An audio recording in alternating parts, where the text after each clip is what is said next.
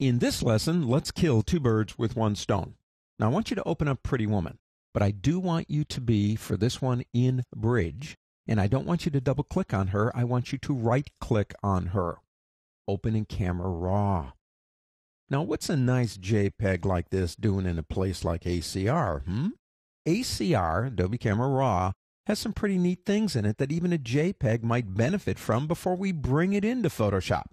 Or maybe we know there's something in ACR that we need to do. We don't need to go to Photoshop. Let's talk about sharpening. Now, I'm well aware that Photoshop has some excellent sharpening tools. Of course it does. But so does ACR. So I'm going to click here and go into sharpening. Now, we have a couple of options. Number one is amount. That's how much it sharpens. Now, if I take that to a precarious place, I am sharpening literally everything, even places on her skin that I don't want sharpened. So let's back that guy down some. Take it down to about 100 or so for now. Leave it there. Radius is how much it sharpens once it knows what to sharpen. So if we take that up, watch what happens. Either there, all the way up that way, or down this way. Let's take that to about a 1. That's about where I want it. Detail is how much detail in the sharpened areas, and we can take that up or down. And I think I want that about, say, there, 25. Now, the problem is, if I turn that off, it's still sharpening areas I don't want it to sharpen, like in here. That's where masking comes in. Now, watch over here in these areas as I begin to increase the masking. Now, I'm holding down the Alt key. That's the Option key on a Mac, Alt in Windows, so I can see the mask. The black and white areas control what areas get the adjustment. Black means don't adjust. Notice her face? Now, let me take my finger off that key so you can watch it.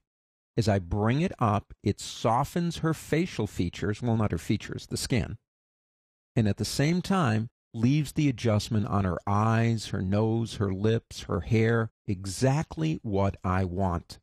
So sharpening in ACR is pretty cool because you have this built-in kind of like artificial intelligence mask saying, don't sharpen this, sharpen that. So I like what I've done. I don't need to go to Photoshop. I just want to save the image. If I click Open Image, I'm opening in Photoshop.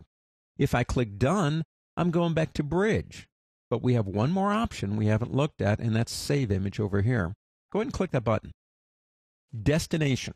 Where do you want to save it? Same location? Fine. Somewhere else? Choose it. File naming. That's the name, Pretty Woman. But if you want to add something like a serial number or date, it's up to you. Here's the extension. DNG, JPEG, TIFF, PSD. If we go to DNG, let's start with that one. Digital negative. Now, this is more for the RAW file than it is, say, for a JPEG, but it allows you to save RAW images in a proprietary format that's good for Adobe, and they'll always support it. We talked about that when we talked about preferences. So you can save it compatible-wise in an earlier version, which I don't usually do, because when you go backward up the ladder like this, basically what you're doing is you're losing features. So unless I have to, I would leave that there. The JPEG preview, I go full size. We're talking, and pretend this is a raw image, we're talking about images that might be 60, 70 megabytes. What's another 100K to get a full-size preview? I go full size on that. Fast load data is about 10K. Why not? I never lossy compress my images on RAW. That defeats the whole purpose as far as I'm concerned. And if this were a raw image, this would not be grayed out. What is that? Some people still want the original image. They go, okay, Andy, I know that the raw image has got all the stuff in it, and I know Adobe said that the DNG has all that stuff in it too, but you know what? I don't know if I'm sure of that. And I think I want both the DNG and the raw. Now, you're going to double the file size if you do that, but it's up to you. That's DNG. Next one is JPEG. Now, the JPEG format is lossy compression. If we go to quality here and take it down, say, to a 1:4, and you can change the number over here too. You can even limit the file size if you want to do it that way.